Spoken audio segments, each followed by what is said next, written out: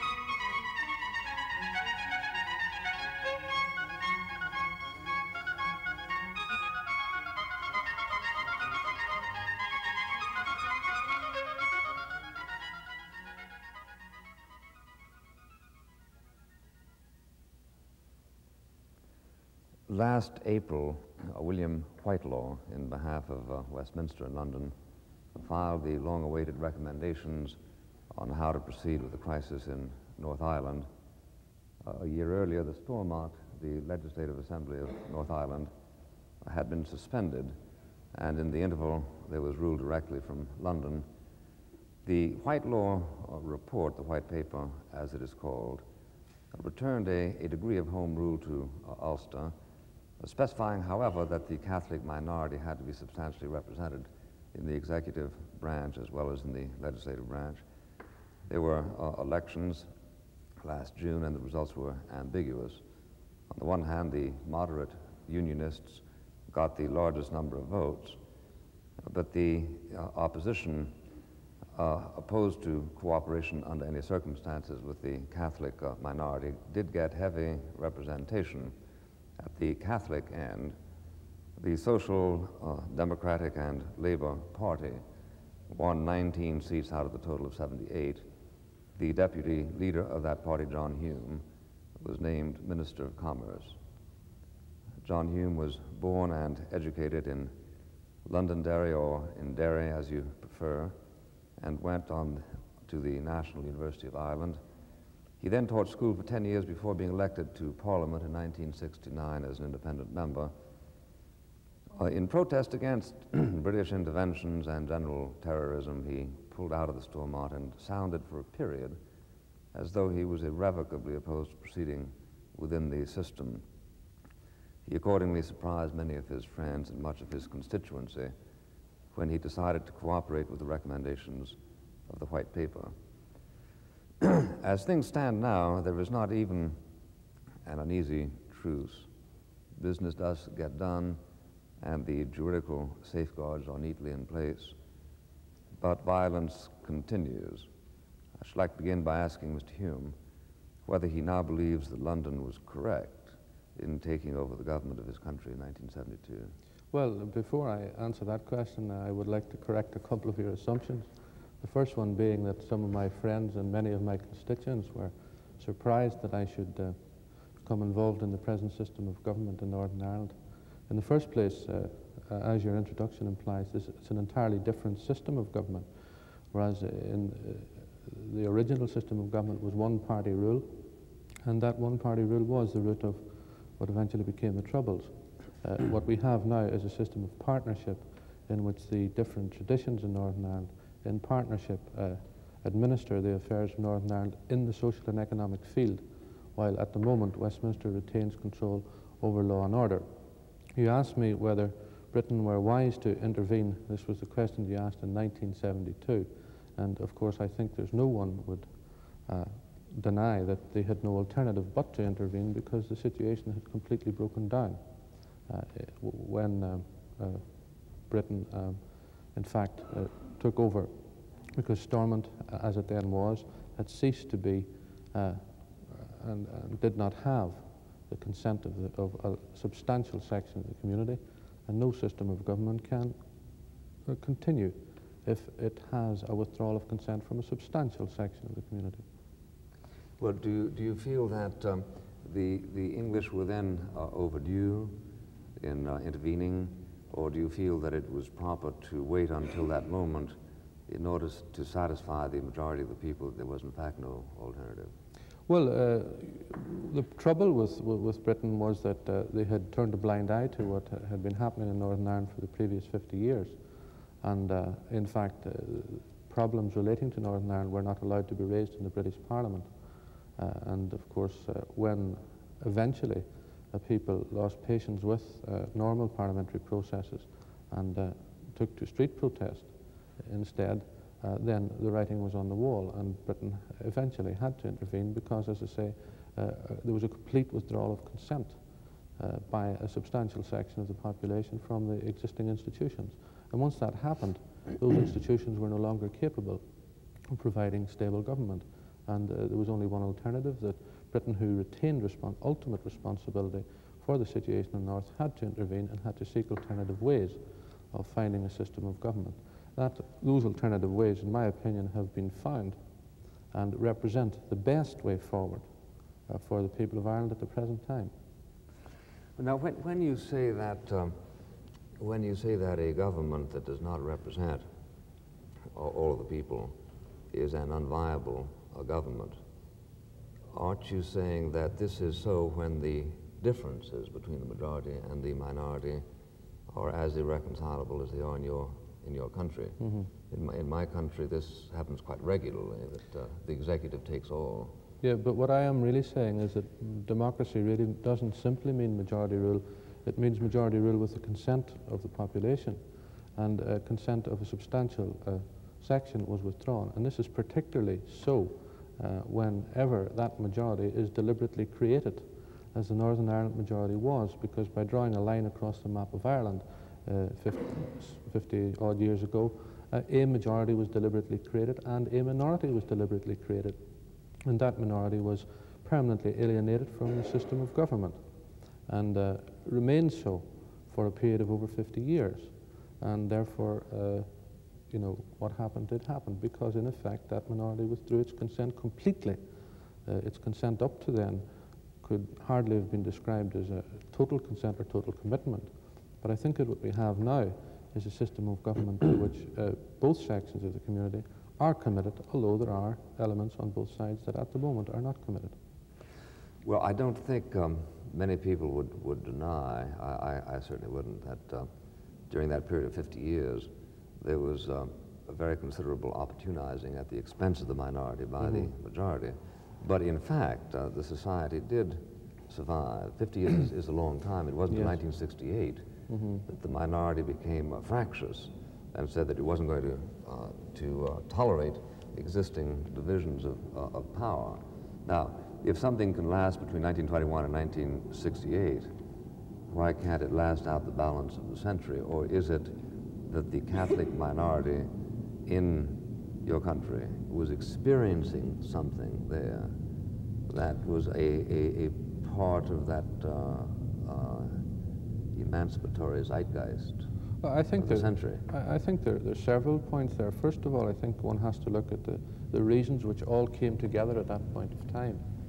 And one has to look at the fact, too, that I think that the educational system, which was considerably improved in 1947, did in fact start to produce a tremendous number of Catholics who were educated and in fact took a harder and colder look at the situation. But an awful lot of points came together at that point of time, which literally built the power. And the power was made up literally of a series of injustices. We had, of course, the electoral system, particularly at local level, where we didn't have one man, one vote, and where minorities were able to rule by systems of gerrymander and peculiar voting systems. We had then housing manipulated to maintain political power, thereby creating very serious social problems in areas where, you know, very like my own city of Derry, where the problem really, where the protests really began in '68, where people were seriously deprived in the housing field. You had then economic discrimination against whole areas, where, you know, you had cities like Derry, like Strabane, like Newry. You had areas like South Armagh, West Belfast, where the male unemployment figure never went below 12%, and other areas of Northern Ireland where it sat around 3 and 4. Well, was this an accident or was it not? Added to that, you had heavy discrimination, or not discrimination, but emigration from these same areas. Now, all of these factors literally coalesced at the one time, following a new, in my opinion, at least this is my interpretation of what happened, at the beginning of the 60s, the then Unionist government developed a new economic plan, which was generally regarded by the minority as a new plantation of Ulster, in a sense, and it was concentrating all development east of the River Bann. This involved the question of the siting of a new university. It involved the question of a creation of a new second city, thereby making it clear that the existing second city was not going to get priority in development, although it had existing people and existing unemployment. We had the cutting of the railways to the western part of Northern Ireland. We had all these things come together, and these coalesced at the same time with a particularly difficult problem in the city of Derry, where the housing problem had reached a real pitch of seriousness, and where in order to resolve it, either houses had to be built in other electoral districts or the city boundary had to extend, either of which would have meant a loss of power to the existing party in power, the Unionist Party, and they refused to do so. The pressure simply built up, and people went to the streets to protest, and were met with a police force, and the batons were the spark that lit the pyre, so to speak. Now, it's interesting to me that in the last 5 or 10 minutes, both of us have discussed the question without really any reference at all to the religious aspect of it. Mm-hmm. And I have noticed in visits here and visits there that the term Protestant seems to be coextensive with the term English, mm-hmm. rather than with an extra Catholic religion. On the other hand, I've heard it said here today that the activities of the Catholic Church in South Ireland considerably exacerbate tensions, and that under the circumstances, unification is drastically retarded, mm-hmm. as a result of the prospect of Northern Protestants submitting to what they call Rome rule. Is that exaggerated, or is that a genuine fear? Well, the fear is consistently expressed by the Protestant majority in the north, which is a Protestant minority in Ireland, that in fact that by coming into a united country they would be subjected to what they call Rome rule. That fear is consistently expressed. I don't personally believe that if all the changes that they asked for took place tomorrow, that would advance their wish for Irish unity one iota. I do think that the creation of the border and the division of the country into literally a Protestant state and a Catholic state institutionalized the division between Catholic and Protestant in Ireland, and that each went its own way, so to speak, and that rather than the sort of development that would have taken place by the both communities living in the one state, and by the interrelation and interaction of one on the other, that the differences would have been bound to have softened. Instead, that they became heightened, and we have, in a sense, the religious views of the majority in both parts of Ireland does to some extent dominate the laws in both parts of Ireland. We have the marriage laws in the Republic are clearly dominated by Catholic thinking, and as is normal in I think any country. I think one of the points of dispute here about marriage laws and divorce laws that people I think ignore is that marriage is something that there has to be laws about, because marriage is a civil matter, and once you have laws about it, then those laws are going to be influenced by the religious views of the people, of the majority of the people. The same happens in your own country, where the religious views, or the lack of them, influence the laws on marriage. So that that's an inevitable thing, but it could have been. I think that a much more acceptable system would have been worked out had the line not been drawn between the two communities. In the north, you have the Protestant and puritanical influence in law in, for example, matters like licensing laws, matters like Sunday observance, and children's playgrounds on a Sunday locked up, this type of thing. But I think that both suffered from the institutionalizing of the difference and the drawing of the line between them. Well, they seem to suffer, I gather, substantially from an exaggeration of their fears. Mm-hmm. And I take it that this is regularly stimulated by some of your colleagues. A British historian wrote an interesting book years ago in which he said that, in point of fact, the English made a dreadful mistake in the 18th century in permitting Patrick Henry to speak. His point being that Patrick Henry, for all that he is an American hero, was by any objective standards a genuine sort of war-promoting a demagogue. Leaving aside your positions on Patrick Henry, I do wonder whether in a situation in which people are actually shooting each other, there is a justification for extending freedoms that, by everyone's agreement, ought to be enjoyed in stable societies, even to eccentrics, to people who, whose words actually do incite violence. Or have you given that theoretical point any consideration? You're suggesting that, for example, we attempt to silence people like, say, Ian Paisley. That's really what you're saying? I'm suggesting that the argument exists. But I don't think so. I think that what you must do, and it's a very complex problem, and in this country it's an intensely emotional one, but I think what we must do is stand back from the problem and have a look at it and see, you know, what is the basis of a solution and what sort of institutions can give expression to the conflicting aspirations in this country. And I think that that is what we have tried to do in the recent settlement, in the sense that we have two traditions in this country. And for the past 3 centuries, their approach to one another has been an approach of conflict.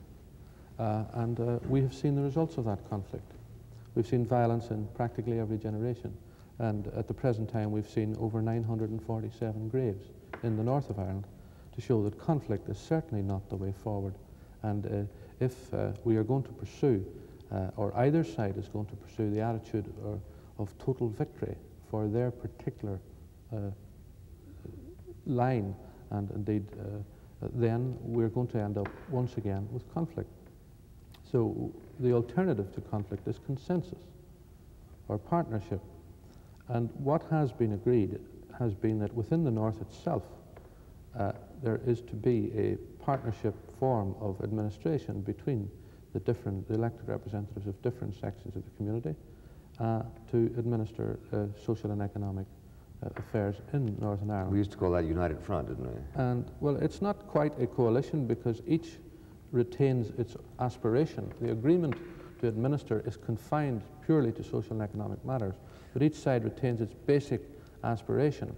Now, in addition to that, there's a similar partnership being built between North and South through the creation of a Council of Ireland, which will be a body that will have equality of representation between ministers North and South, between parliamentarians North and South, and will have a secretariat, and will have executive powers.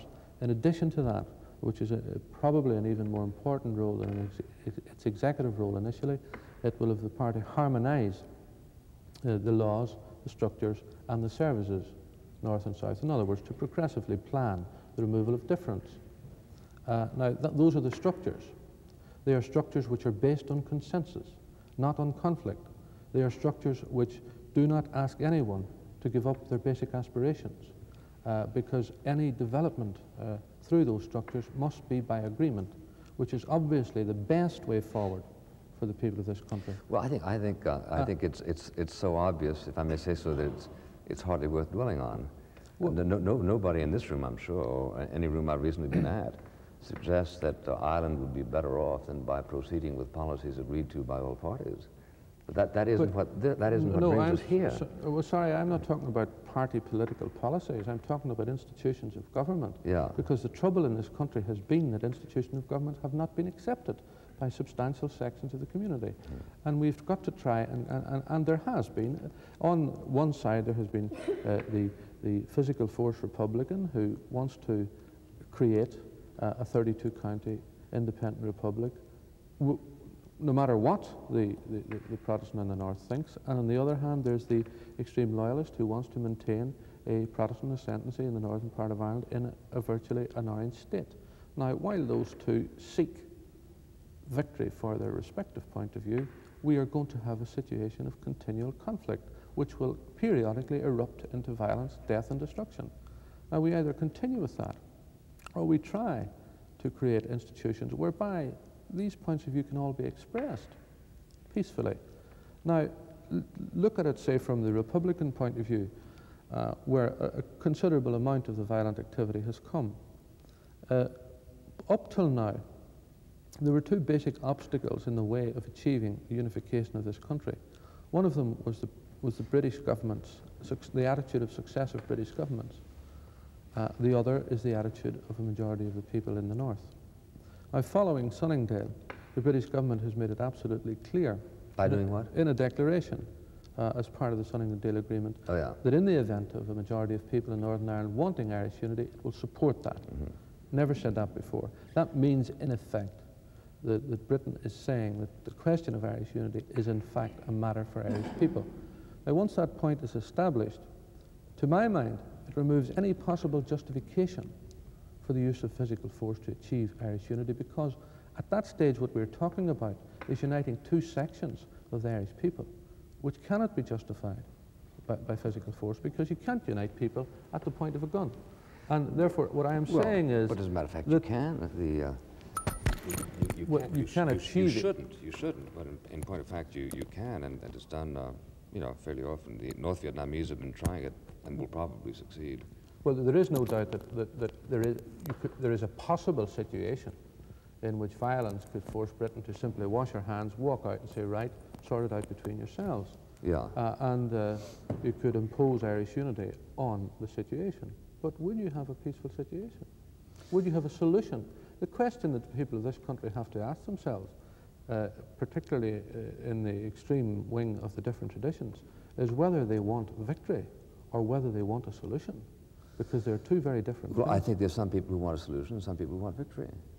Isn't that's why I'm extremely interested, especially with your academic experience, united now to your practical experience, on whether there has been any evolution in your views about the extent to which in a highly technologized society with the extraordinary leverage that a terrorist can exercise, or whether you can, in fact, indulge the kind of freedom exercised by, well, you mentioned Ian Paisley as an example. Now, have you thought about that? Quite apart from the fact that we all hope for a peaceful solution. I think that if you have a society where you're going to deny the freedom of speech to people, I think that you're admitting before you start that you have an unstable society. But you certainly do have an unstable society. Well, of 947 people is awfully Of course we unstable. have, but what we're talking about is creating new institutions which will produce stability.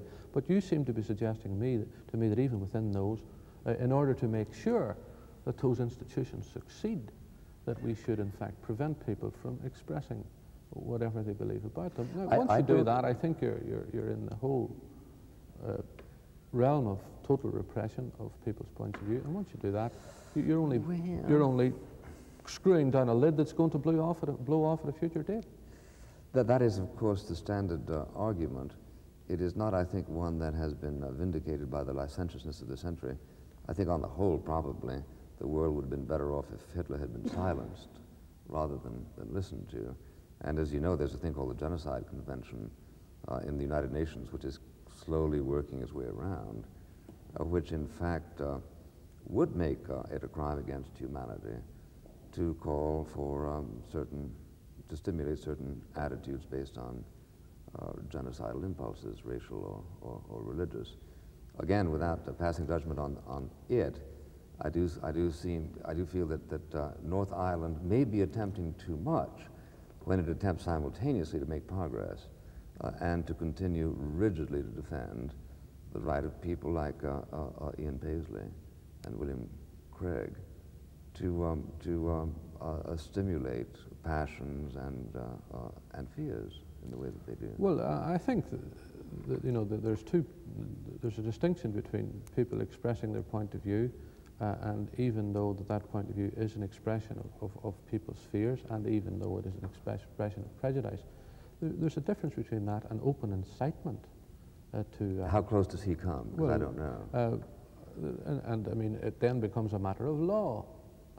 If Would you have a law in North Ireland? Well, there is a law there. What does it say? The Incitement to Hatred Act, which prevents people, or is supposed to prevent people from, to make it illegal to incite people to religious hatred. Under it? No, because it's just simply under the existing law, it's impossible to prove a case against anyone on those grounds.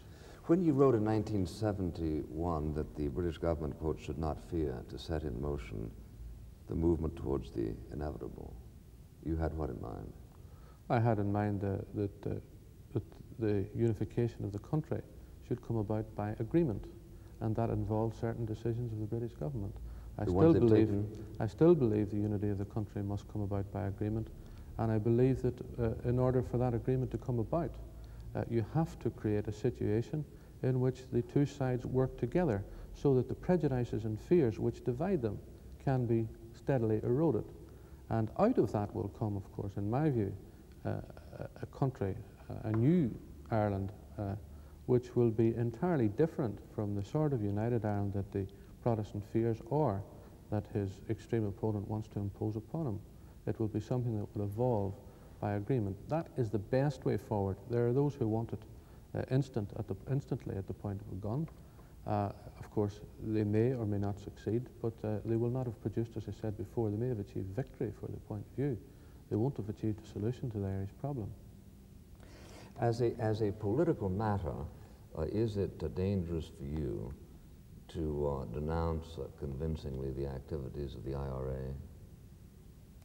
Well, I do that, and whether it's a dangerous matter or not, I don't know. I didn't mean physically, I meant politically.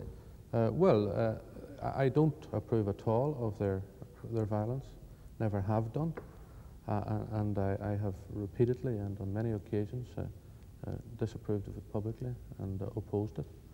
And obviously there is a section of the community that has given them support in the past, but I think that is very small today because of the continuation of their campaign beyond the point which people would have regarded that they had any justification for at all. Would you back legislation of a kind that would heighten the search and the apprehension and the conviction of IRA agents? I think that that if one approaches a solution to this problem on the basis of a repressive attitude, that one will not solve it. Because one has to deal with the realities of life in Ireland. But you solve the problem with them, don't you? You don't actually. You only put them aside for a while. And you've got to create, it comes down to creating institutions of government that give free expression to all aspirations and points of view. It comes down to that, and you've got to do that and have a normal process of law within that. Well, sure, that's obviously desirable. But for instance, we had a thing called the Ku Klux Klan. Yes. And for a great many years, the Ku Klux Klan was more or less ritualistically denounced by Southern politicians, but in fact, so powerful were the Ku Klux Klan that whenever it was suggested that legislative remedies might be used so as to track them down, counter-penetration, all that kind of stuff, somehow the laws never got passed. And it was obvious why they didn't get passed, because Southern politicians were afraid that their careers would be adversely affected. I'm wondering whether there is that counterpart that protects the IRA in your country. Well, there is to the extent that one of the reasons why violence has been able to gain such strength in the northern part of Ireland is that a substantial section of the community, as I said earlier, withdrew its consent from the system of government, and in particular from the forces of law and order, which were seen as an instrument of one-party rule. Yeah. That is fundamental, and that is still fundamental to a solution, in that we have to create a system of security and policing to which people will give their consent. And once that is created, once you have a police service which people support from all sections, then you have an entirely different situation in applying the normal rule of law to a violent situation. Because what's happening at the minute is that people, because they do not have confidence in the forces of law and order, do not cooperate with them. Well, and that must change completely if we are to create a stable situation. Is it then correct for me to say that you are predicting the end of the IRA by attrition as the result of the fact that you now have a government in which both sides participate?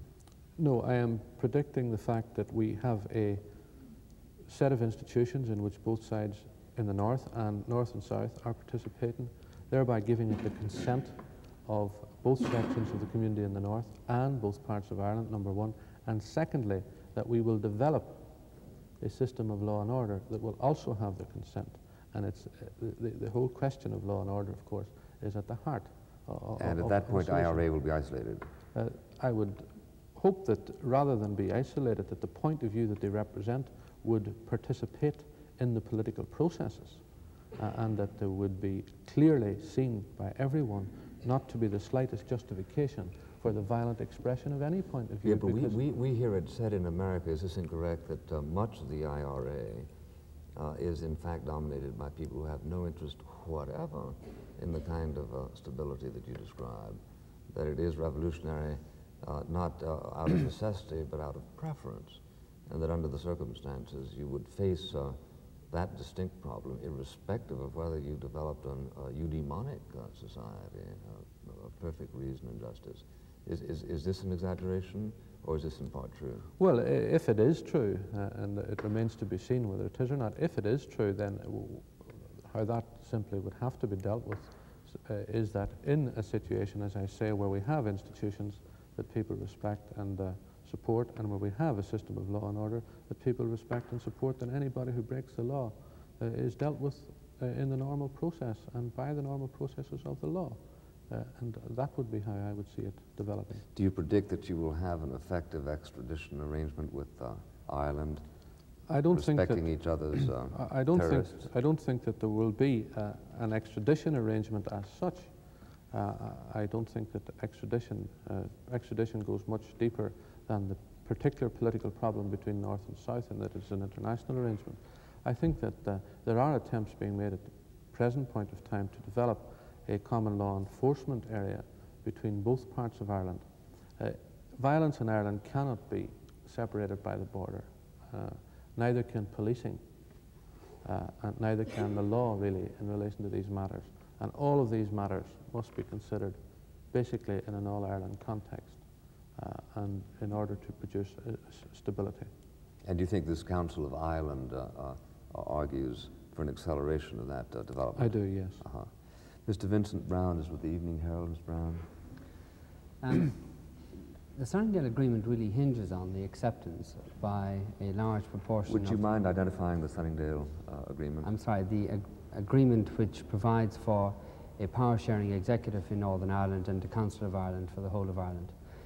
It provides for, it is conditional on the acceptance of this agreement by a large section of the people of Northern Ireland. Now, among the people you represent, I'm wondering if they are going to accept it so readily, for you gave specific guarantees prior to the Assembly elections, which on the face of it appear to have been breached by the agreement. In the first place, you said that the police force in Northern Ireland, the RUC, would have to be scrapped entirely and replaced either by a joint police force controlled by, or rather a police force controlled jointly by Dublin and London, or a police force under the control of the Council of Ireland. And this hasn't happened, though there is very indirect influence by the Council of Ireland over the police force now. Secondly, you said that the Council of Ireland would have to have built into it an inexorable process towards a united Ireland within a fixed timescale, and this hasn't happened.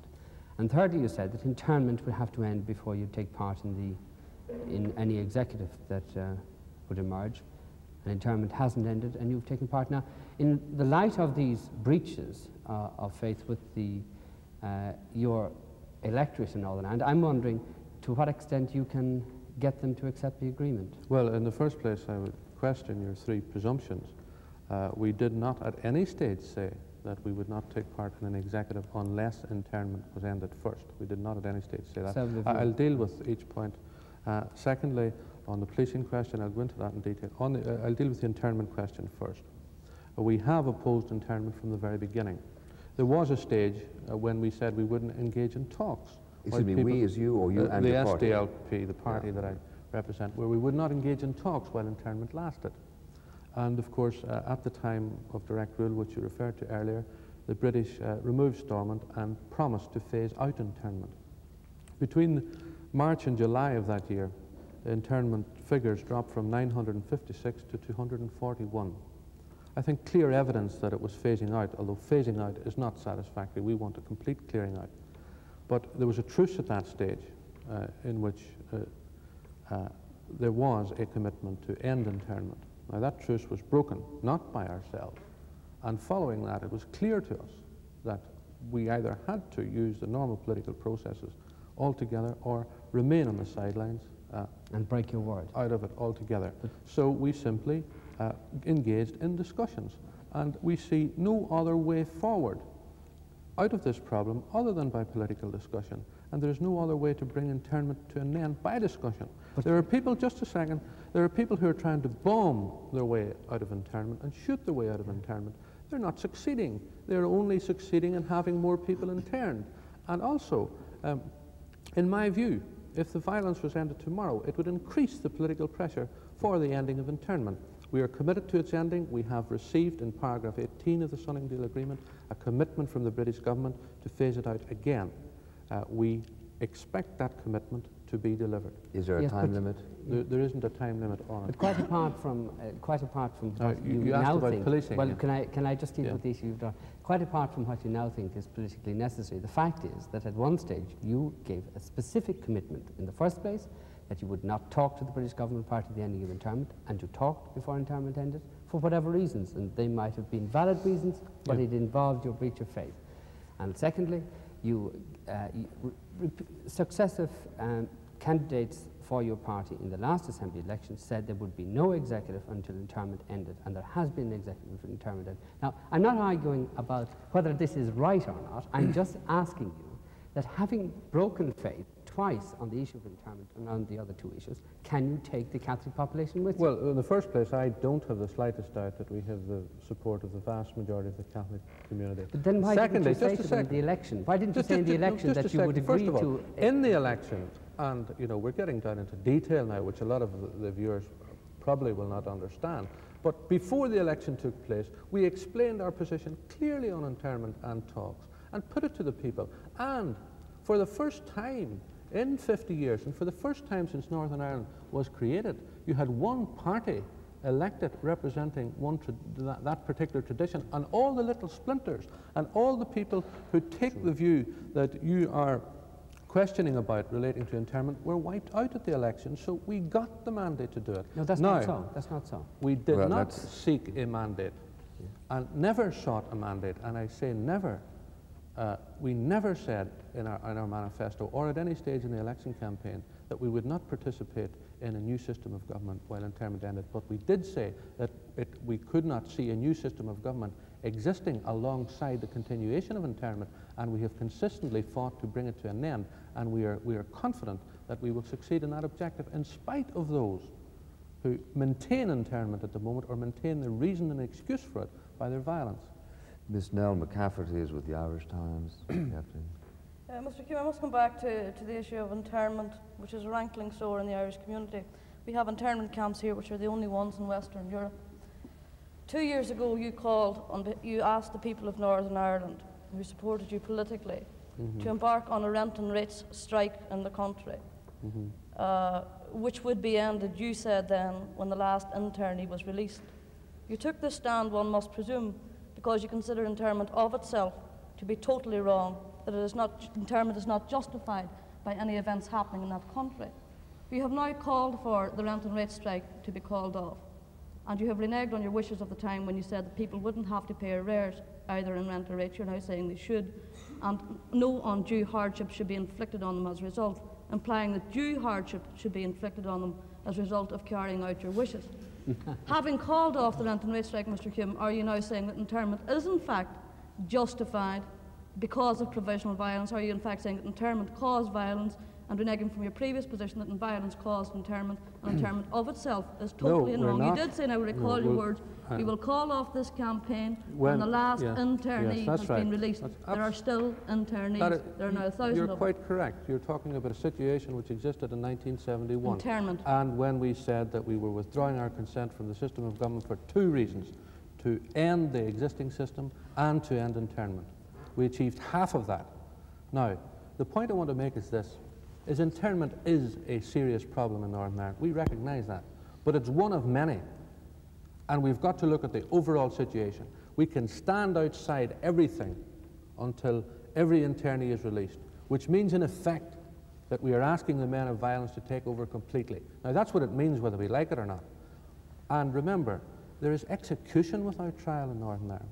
And that's far worse than imprisonment without trial. Perpetrated by the British Army in your own constituency 2 years ago. If people who are concerned about internment, and I believe that we are the only party in this country that's deeply concerned about it, because we're the only party who are taking the proper means to bring it about. How many of your members are interned, Mr. Hume? Are you the only one who cares? What other party in this country has ever succeeded in the present internment thing? What other party or grouping has succeeded in obtaining the release of a single internee? Not one. But we have to say, and it must be underlined, that in the present political situation, with the bombing and shooting going on, that is providing the justification for the British government of maintaining internment. Everybody knows that. If that were to stop, then massive political pressure could be exerted on them to bring it to an end. Everybody knows that to be the position. Are you saying internment Yet is therefore justified? those who oppose internment, except ourselves, who also oppose it, don't ever turn to the other people who can bring internment to an end and put the pressure on them, those other people being, quite bluntly, the provisional IRA. But Mr. Hume, the provisional IRA were in existence when you made your declaration, and commitments on internment, bombing and shootings were continuing then, and there was execution without trial. Nothing has changed in relation to that. But in that context, in August 71, you made specific commitments which you have now reneged on. You know, this brings us down to what political change is all about, or what movement for political change is all about. Is it about, is it about improving the way of life of people? Is it about giving people a say in their own future and in the administration of their own country, so that the wealth of the country can be better distributed, so that they can have homes and have jobs? Is that what it's about? Or is it about fighting for some peculiar concept But why didn't you think of that in 71 when you made your commitments? We didn't think to it. We have consistently argued that what we are about, as opposed to other people, what we are about is improving the way of life of people in the north of Ireland who have been deprived, and we think that the system of government that we have now gives those people an opportunity through their elected representatives to improve their way of life. I'd like to intervene here, if I may, to say that I gather this is a very hot issue here. It is, oh yes, it's a very hot issue. It's also true that every North Vietnamese politician, every American politician, every South Vietnamese politician said that they would not meet across a conference table unless A, B, or C, and they said this time and time and time again. And neither side yielded, and in due course, both sides retreated a little bit from their pre-stipulations, and everybody inside got the Nobel Prize. We didn't really get a hell of a lot of peace. We got our prisoners back, and so on and so forth. And presumably, I don't see why we have to go over the ground, because it seems to me that whether Mr. Hume is right or wrong, what he is saying is, I did the best I could. And the situation is not analogous.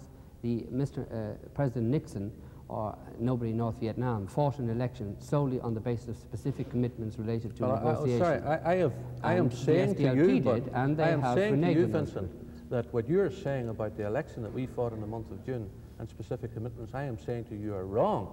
I concede to you, and I readily concede, and I don't attempt to deny it, that previous to the election, we had refrained from talking while internment lasted. It's not semantics. It is really. I'm quite prepared to concede and admit that there was a time when we refused to talk while internment lasted. But I also say that in that election we explained our position, and we made no such commitments. Yeah. And you can check it up. It's on the record. Mr. Kevin Myers is the Belfast correspondent of the Observer. Mr. Hume, on this same point of internment, I'd like to just take it up from a different tack. You know, and I know, that there are a number of people in Long Kesh internment camp who are better off for the community inside there. We'll take, for an example, I think you know and I know that the Army have reason to believe that the killer of one of your colleagues, Senator Paddy Wilson, is in Long Kesh. Now, wouldn't you rather see that man interned than be allowed out to make the random killings that... How are the libel laws in Ireland? Flexible, well, of course, he hasn't named the man, but you see, this is the sort of we supposed to know who he is? This is the sort of point of view we get put about internment in an attempt to justify its continuing existence. That, in fact, there are people in there who have murdered people. Well, you know, if you're going to give this sort of arbitrary power to politicians to intern people, then I think that we cannot accept as an argument, you know, there are people in who have committed these specific crimes, because if they have, and if they know they've committed them, then we should bring them to court that wasn't with the evidence. Question, you know, Kevin, you know, to be fair about it, that wasn't the question, though. My question was, what does one do about people like killers, sectarian killers, random killers? Well, what one does about Northern Ireland, you see, one can pick the symptoms of the disease, which is really what we've been talking about for the last 10 minutes. Internment is a symptom of the disease which has been Northern Ireland. So is violence. So is violence. So is sectarianism. These are all symptoms. The real disease is that it is a divided society. Now, we either apply ourselves to the symptoms, and we can do that, as many people are doing. You don't solve the problem. You only postpone a solution to it, and these symptoms come up again. Or you attack the root of the problem, which is that it is a divided society. Now, I would submit that in our recent discussions and negotiations following the election and in the Sunningdale Agreement, that's what we have done. We have attacked the root, which is that it's a divided society, and built institutions whereby the two sections of this divided society can work together by agreement and without sacrificing their basic aspirations. It's a long-term solution. It is. Well, it could be a long-term solution. Whether it is one or not, time will show. But in the short term, you have this problem of violence. And there's no sign that violence is going to abate. It's continuing. It continued today, it continued yesterday, and it will continue tomorrow. Now, how does one deal with it? How one deals with that, in my view, is that one ensures that the police and security services that serve the people are acceptable to both sections of the community as part of the settlement. That is in process of being worked out at the minute following the Sunningdale Agreement. When you have that done, and even before you have that done, I am of the opinion that internment camps should be cleared out completely. I am not in favour of phasing out. I am in favour of completely clearing them because of the political history of the question, particularly because of the nature of it and the way it has been used in the past, clearing it out and then seeking participation in the political institutions. If at that point of time people decide to overthrow the institutions once again by violence, then they've got to be faced up to squarely, and the institutions which have been democratically created, remember, defended. One of these sources you outlined for the outbreak of provisional IRA violence was the fact that Stormont did not, the old Stormont government and the old Unionist government did not have, as you say, the support of a substantial section of the community, and no government can continue in the face of the withdrawal of such consent. Now, isn't this true now for a large section of the Protestant population, the right-wing loyalist representatives? Now, they number 29 or so, 27 to 29 members in the Assembly, approximately 1/3 of the Assembly. That's the same proportion as the Catholic proportion in Stormont. Now, they feel themselves to be excluded from the processes of government. Their representatives were not invited to Sunningdale, where the final treaty for Northern Ireland was hammered out. Well, they were not allowed to attend. And the leader of your party, Jerry Fitt, on television, agreed that they should not be allowed to attend. Well, now, surely this feeling of powerlessness, which was once felt by the Catholics, has been felt by Protestants, and the consent has been withdrawn. Well, there's 2 points I'd make there. First of all, do not distort the truth. They were not excluded from the discussions leading to Sunningdale or Sunningdale itself. They excluded themselves. They refused to go. I mean, that is a fact of life. Paisley, Craig and company refused to enter the discussions. They did not refuse to go to Sunningdale. They wanted to be in on the negotiations. But the whole process which ended up in Sunningdale began on the 5th of October in Belfast. The first stage of Sunningdale was the creation of a power-sharing executive in Northern Ireland. They excluded themselves from that. Part of the condition of the creation of the power-sharing executive, which we insisted upon, was the creation of a Council of Ireland. It logically followed from that there had to be a Sunningdale. They excluded themselves from that whole process. But To get on to the basic point you're making, the fact that they've withdrawn consent. First of all, I believe that section of the community does and is at the moment in a bewildered and confused state. I don't think there's any doubt about that, because within a very short time they've had stripped away what they believe to be their basic protection, their own parliament and everything that went with it. And they believe that that's suddenly been taken away. I think that what they're going to find is that those leaders who are at present withdrawing on their behalf have been misleading them, in the sense that they will find that, in effect, the other section of the community that was the basis of their political attitudes in the past, in other words, their hatred of them, that they will find that that the roof will not fall in on top of them, that in fact there will be fair play, and the major responsibility, in fact, I think, for breaking down the strong sectarian feelings that exists among the section of the community you were talking about now rests with ourselves, who for the first time represent a particular section of the community, mainly the minority, in government. Then a particular responsibility rests upon us to demonstrate clearly that our attitudes are totally non-sectarian, and we can do that in practice and in the way that we administer. Now, that is the first point I would make in dealing with them. I think you've made a good prudential point, but surely you can make an additional point to answer Mr. Meyer's objection. As I understand it, a society not only can't but shouldn't accommodate a minority whose explicit intention is to make a working society impossible. Well, no, I think there is another point here. If you're mutiny, then you can't possibly represent the mutinous aspects in any sense that would give them satisfaction, unless every 10th day you shoot somebody. Mr. Myers made the point to say that equally.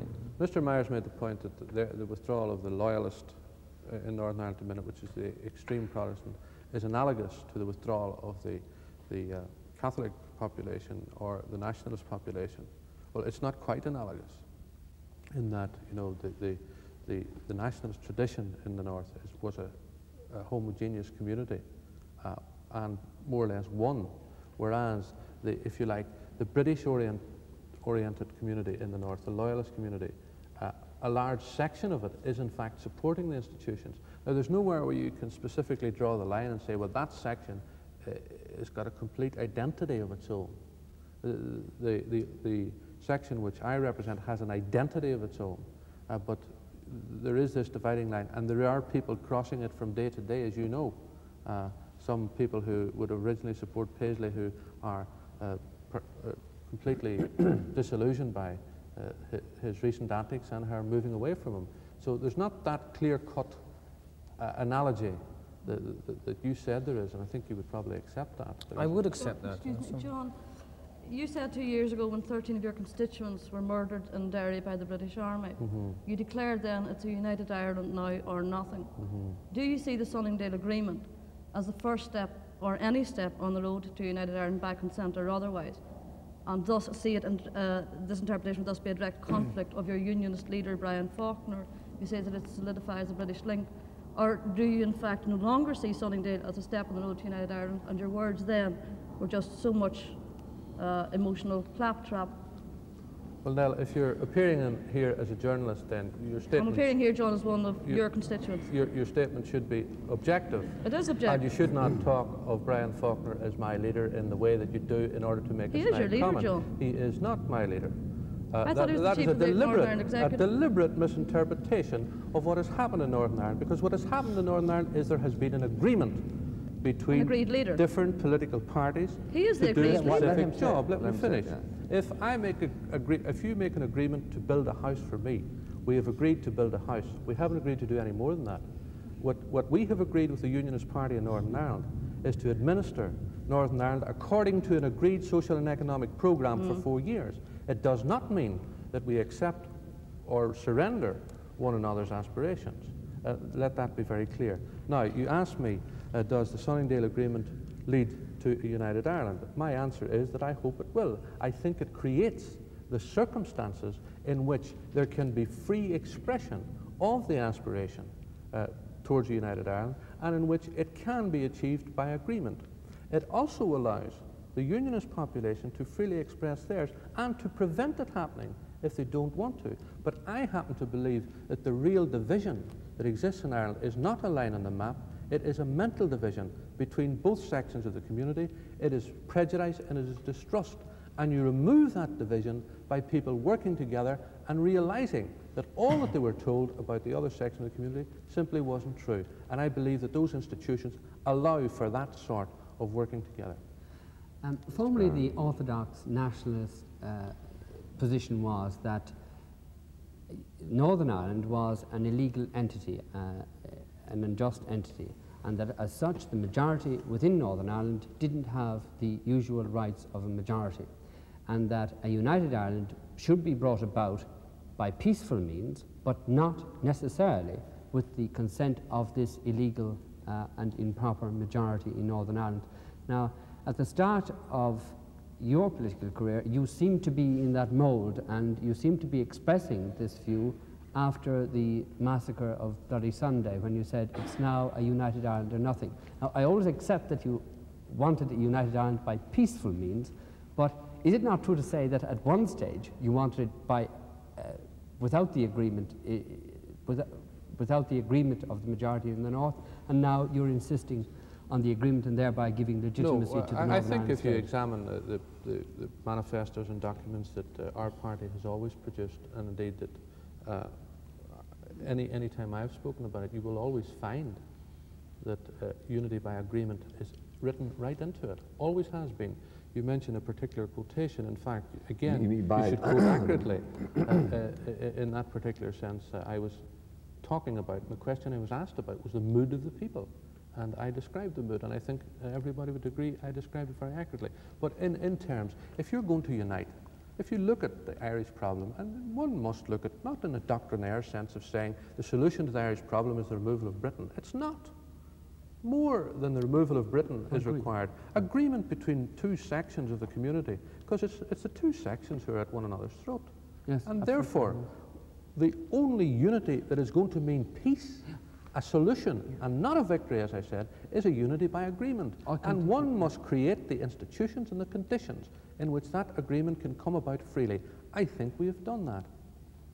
Yeah, but let me just ask you this, because the question Mr. Browne asked is one I've heard before. You used to take, or if not you, people with whom you associated, a historical position, the burden of which was that it was illegitimately expected of a majority of the Protestants in North Ireland that they should need to acquiesce for unity, but that now, thanks to the White Paper and the Sunningdale Agreement, you have edged over into the retroactive legitimization of that partition, such that you do require a plebiscite which would give a majority of the Protestants veto power over unity. No, I think that, I mean, the argument that you're putting about the illegitimacy of the northern state is an argument that applies to the previous situation. There's not an entirely new situation in Northern Ireland. There is no longer one-party rule. There is partnership not between my party and the Unionist Party, although that's an existing partnership, but there is a formula for partnership built into the new constitution in Northern Ireland, whereby the elected representatives of different sections will combine to administer. There is also a partnership between North and South. There is, if you like, a bridge across the border. Now, this is an entirely new situation, and realistically, to come back to it again, if one stands back and says, right, here is a conflict, we know what the conflict has produced. It has produced death and destruction. Let's, instead of conflict, let's have consensus. Thank you, and Mr. that's what Hume. we've got today, and it will bring lasting peace in this country, I hope. Thank you, ladies and gentlemen. Thank you, members of the panel.